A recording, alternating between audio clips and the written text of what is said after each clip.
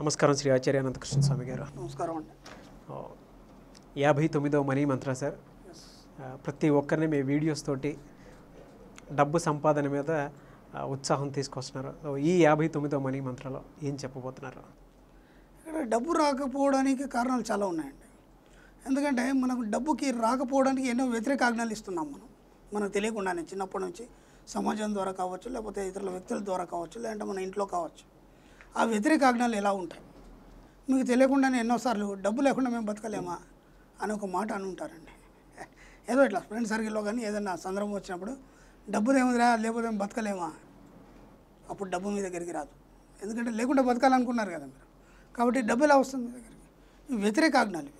ఇలా ఇంకా చాలా ఉన్నాయి, కొన్ని చెప్తాను. వీటిని మీరు ఖచ్చితంగా పాటించండి. ఇంకోసారి వీటిని రిపీట్ చేయకండి.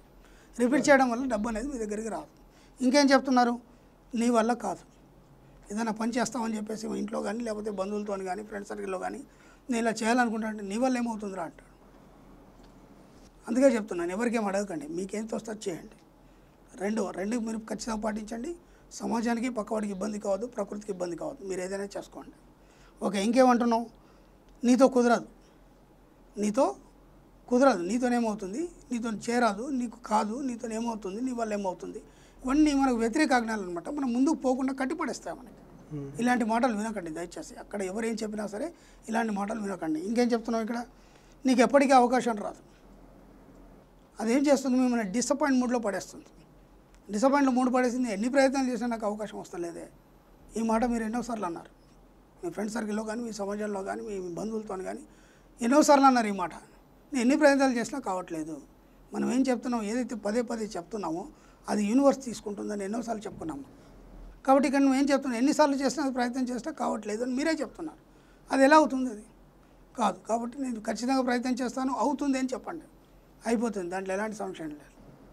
ఇవన్నీ వ్యతిరేక ఆజ్ఞలు అనమాట. మనకు మనమే ఇచ్చుకునే రివర్స్ ఆజ్ఞలు ఇవన్నీ వ్యతిరేక ఆజ్ఞలు. దీనివల్ల మీరు ముందుకు పోలేరు, ఏది కూడా సాధించలేరు. మీరు బాగా గుర్తుంచు. ఇంకేం చెప్తున్నావు? ఎవరి లక్ష్య పెట్టకు. నీ యొక్క లక్ష్యం ఏదైతే ఎంచుకున్నావో ఆ లక్ష్యంలో ఏమొచ్చినా వాటిని లక్ష్య పెట్టు. ఎన్నో చెప్తుంటారు, ఇలా చేసినాడు ఇంతకుముందు ఇట్లా అయిపోయినాడు, అలా చేస్తే ఇలా అవుతుంది. ఆ లక్ష్యాలను ఎవరిని కూడా మీరు మనసులోకి తీసుకోకండి. అవి తీసుకోవడం వల్ల ఏమవుతుందంటే మీరు అనుకున్నది చేరుకోలేకపోతారు. దీని విషయంలో గతంలో ఎన్నో ఉదాహరణలు చెప్పబడింది. కాబట్టి మీరు ఏదైతే లక్ష్యం పెట్టుకున్నారో దాని వైపు మాత్రమే కనిపించాలి మీకు. అర్జునుడు కదా ద్రోణాచార్యుడు నీకేం కనిపిస్తుందంటే అందరికీ పిట్ట కనిపించింది. ఈ అర్జునుడికి మాత్రం పిట్ట కన్ను మాత్రమే కనిపించింది. ఎందుకంటే దానికే కొట్టాలి. మీకు అది మాత్రమే కనిపించాలి. దాని రెక్కలు ఈకలు తోక ఏం కనిపించదు. అలా కనిపించిందంటే మీరు ఫెయిల్ అయిపోయినట్టే. మీ లక్ష్యం అనేది స్పష్టంగా ఉండాలి. ఇది బాగా గుర్తుంచుకోండి డబ్బు పట్ల. ఇంకేం చెప్తున్నావు? చాలా కష్టపడుతున్నాను, డబ్బు రావట్లేదు. నాకు కాల్స్ కూడా చాలా వస్తాయండి. మాకు బుద్ధి తెలిసి సంపాదించి మేము చాలా కష్టపడుతున్నాం అండి, మా దగ్గర డబ్బు రావట్లేదు. మీరేం చెప్తున్నారు? నేను చాలా కష్టపడుతున్నాను, డబ్బు రావట్లేదు. ఎస్, రాదు అది. ఎందుకంటే మీరే చెప్తున్నారు నేను చాలా కష్టపడుతున్నాను, డబ్బు రావట్లేదు. కాబట్టి రాదు. మీరు హాయిగా కూర్చున్న దగ్గర ప్రశాంతంగా నేను డబ్బును సంపాదిస్తున్నాను అని చెప్పండి, ఆటోమేటిక్గా డబ్బు వచ్చేస్తుంది మీకు ఎలాంటి కష్టం లేకుండా. చాలామంది ఉన్నారండి కష్టపడుకొని డబ్బు సంపాదించే వాళ్ళు చాలామంది ఉన్నారు. మరి వాళ్ళకి ఎలా వస్తుంది, మీకు ఎందుకు రాదు? మీరు అనుకుంటున్నారనమాట, నేను పొద్దున్న నుంచి రాత్రి వరకు కష్టపడతానండి, అయితే కానీ కొంత డబ్బు రాదు అనుకుంటున్నారు. కాబట్టి కష్టపెడుతూనే డబ్బు ఇస్తుంది మీకు. అది యూనివర్స్ ధర్మం, అది యూనివర్స్ నియమం అది. కాబట్టి చాలామంది ఉన్నారు హాయిగా సుఖంగా కూర్చుని దగ్గర డబ్బు సంపాదించే వాళ్ళు. వాళ్ళందరూ అలాగే కోరుకుంటున్నారు, నేను హాయిగా కూర్చొని డబ్బు సంపాదిస్తాను, డబ్బు వచ్చేస్తుంది ఆటోమేటిక్గా. ఇంకేం చెప్తున్నా? వయసు మీరిపోయింది. ఎస్, చాలామంది అనుకుంటారు అంతా అయిపోయింది, ఇంక ఇప్పుడేం డబ్బు సంపాదిస్తాం, ఎక్కడి నుంచి సంపాదిస్తాం, నాకు శరీరం సహకరించట్లేదు, ఇంకేదో అవుతుంది. డబ్బు సంపాదించడానికి కారణాలు అవసరం లేదండి. ఇది బాగా గుర్తుంచుకోండి. కేఎఫ్సీ చికెన్ ఓనర్ ఉన్నాడండి, 60 సంవత్సరాల తర్వాత డబ్బు సంపాదించడం మొదలుపెట్టాడు. ఈరోజు ప్రపంచ కుబేరులో ఒకడని ఆయన అనుకున్నాడు, 60 సంవత్సరాలు వచ్చింది నాకు డబ్బు ఎలా వస్తుంది. కాబట్టి డబ్బుకి వయసుకి సంబంధం లేదు. ఇది బాగా గుర్తుంచుకోండి. డబ్బుకి చదువుకు కూడా సంబంధం లేదు. బాగా డబ్బు ఉందా, ఇద్దరు సీఎల్ఎం పెట్టుకొని మెయింటైన్ చేస్తాడు వాడు. ఇద్దరు సీఎల్ఎం పెట్టుకొని మెయింటైన్ చేస్తాడు. నీకు ఎందుకు చదువుతూనే అవసరం? డబ్బుకి చదువుకి అవసరం లేదు, సంబంధం లేదు. అలాగే వయసుకు కూడా సంబంధం లేదు. ఇది బాగా గుర్తుంది. డబ్బు ఎప్పుడైనా సంపాదించవచ్చు. మీరు బెడ్ మీద పడుకొని కూడా డబ్బు సంపాదించవచ్చు.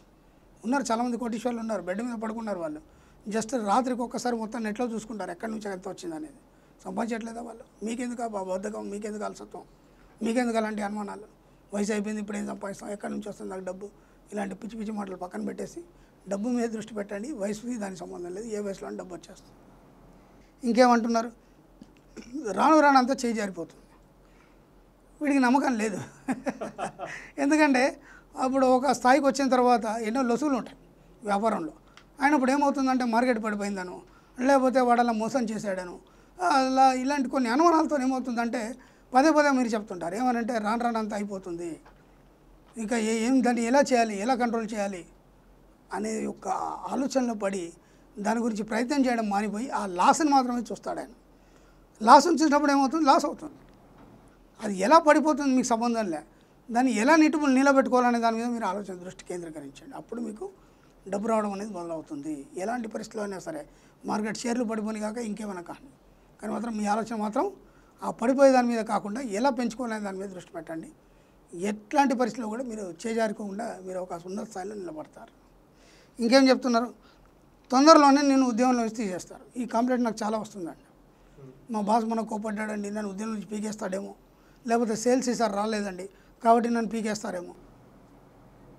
సేల్స్తో నీ బాస్తో నీకు సంబంధం ఏంటి?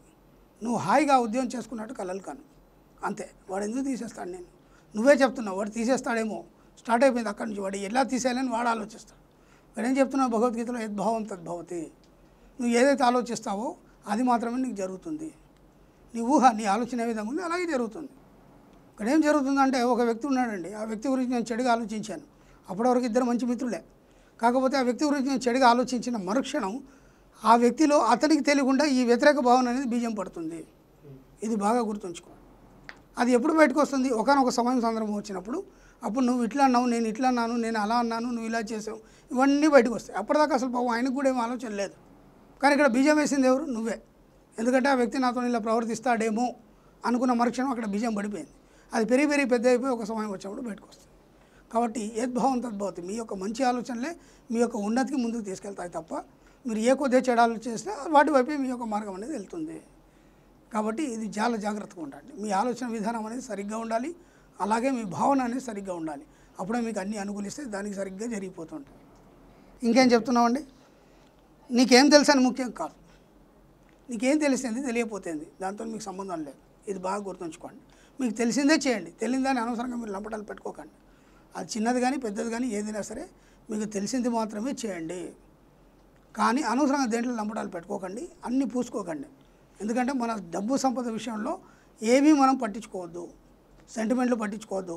ఎవడో ఏమో అంటున్నాడు, ఒక గొప్ప వ్యక్తి ఉన్నాడండి, ఎన్నో కామెంట్స్ వస్తుంటాయి, అవన్నీ పట్టించుకుంటే ఆయన ముందుకు పోలేడు. ఎందుకంటే మంచి అనే వాళ్ళు చాలా ఉన్నారు, చెడు అనే వాళ్ళు కూడా చాలా ఉన్నారు. కానీ మీరేం చేస్తున్నారు, ఆ చెడుని మాత్రమే చూస్తున్నారు.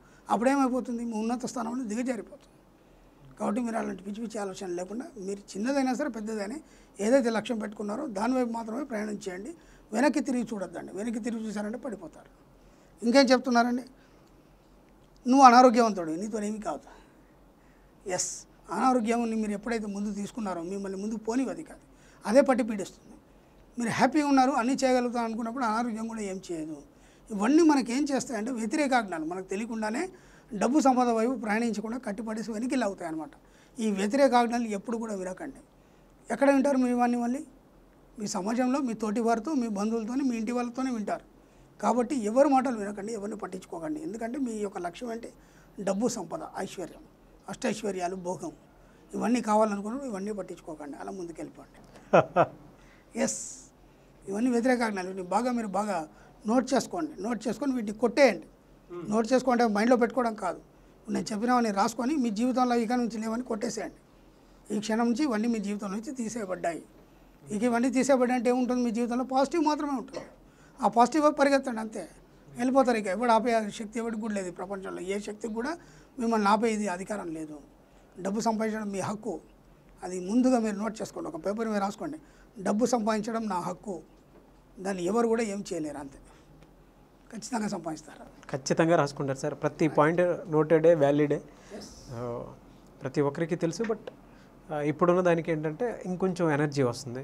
నెగిటివ్ మైండ్ అంటే నెగిటివ్ మైండ్ ఎప్పుడు ఉండకూడదు. తెలియదు మనకు చిన్న చిన్న విషయాలు, కానీ ఇవి మనకు పట్టి పీడిస్తుంటాయి. ఈ విషయం తెలియదు, అందుకే పాయింట్అవుట్ చేయడం జరిగింది. పాయింట్అవుట్ చేసి మీకు చెప్పడం జరిగింది.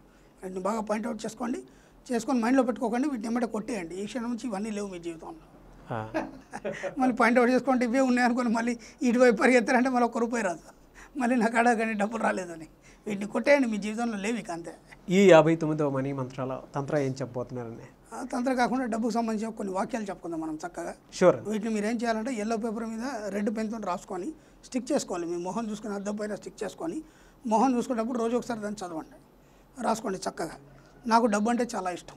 ఎస్. అలాగే నేను డబ్బును ప్రేమిస్తాను. నేను దాన్ని తెలివిగా వృధా చేయకుండా పనికి వచ్చేట్టుగా ఆలోచనపూర్వకంగా వాడతాను. ఎంత బాగున్నాయండి వాక్యాలు. ఎప్పుడన్నా ఈ ఆలోచనలు వచ్చాయా మనకి? ఖచ్చితంగా రాసుకోండి, రోజు చదవండి. నా జీవితంలో ధన ప్రవాహం నిరంతరం ఉంటూనే ఉంటుంది. ఎప్పుడు డబ్బు లేనితనమేమో గురించే మాట్లాడతాం మనం, అవన్నీ అవసరం లేదు. ఎప్పుడు నీ యొక్క జీవితంలో ధన ప్రవాహం అని చెప్పాం, అలా డబ్బు వస్తుంది. మీరు రోజు చదవండి. అలా ఇంకేం నేను డబ్బుని ఆనందంగా ఖర్చు చేస్తాను. ఖర్చు చేయడానికి మాయరోగాలు బాగున్నాయి మనకి.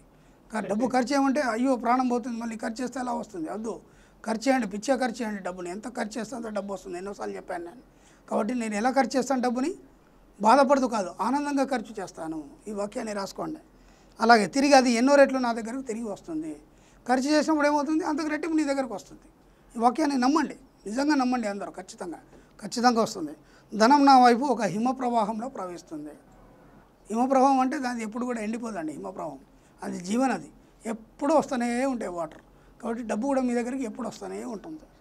నేను మానసికంగా ఆర్థికంగా సుఖపడుతున్నందుకు డబ్బుకి కృతజ్ఞతలు. రోజు రాండి, చదవండి, మీ దగ్గర డబ్బులు రాదు నేను చూస్తాను. అప్పుడు నాకు కాల్ చేయండి. దీనికి ఒక 40 రోజులు చేసినాక కాల్ చేయండి. ఇక మీరు నాకు కాల్ చేయరు, ఎందుకంటే డబ్బు వచ్చేస్తుంది ఆటోమేటిక్గా. థ్యాంక్ యూ అండి. Thank you sir.